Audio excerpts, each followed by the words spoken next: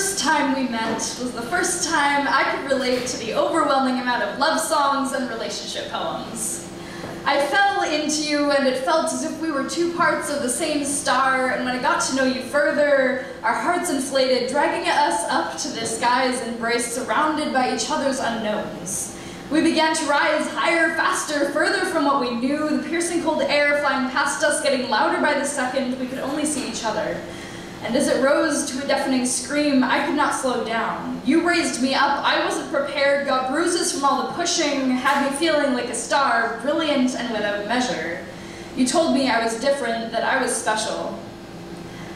I want to get down now. I know it's not true, but it seems you've got me believing your lies. Now I'm feeling like a star, heavy, violent, and alone, isolated and unreachable. I was naive. I hadn't done my research into what space was really like, how it sucks out all the oxygen from your lungs, and how utterly dark it is. I started drowning, losing grip of you, couldn't see your face anymore. The only object of my vision had been you for so long that I've forgotten how to see anything other.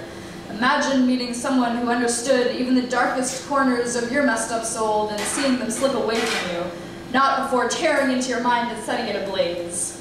Though we may be two pieces of the same star, neither of us was a whole half, and I never realized that you were breaking off pieces of me to make yourself bigger. We were supposed to be fighting this war together, you and me, against the demons in our minds. How could you leave me like this? How could you just give up? How am I supposed to do this without you?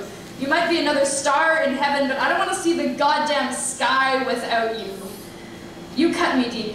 I keep ripping out the stitches, no matter how painful, hoping that then the effect of you will be with me longer, permanently scarred. I'm attempting to let it heal, but it's hard not to scratch. I'm really trying to move on, and while you continue to tear others down, I'm learning to build myself up. Not into a whole star, but into the goddamn sun.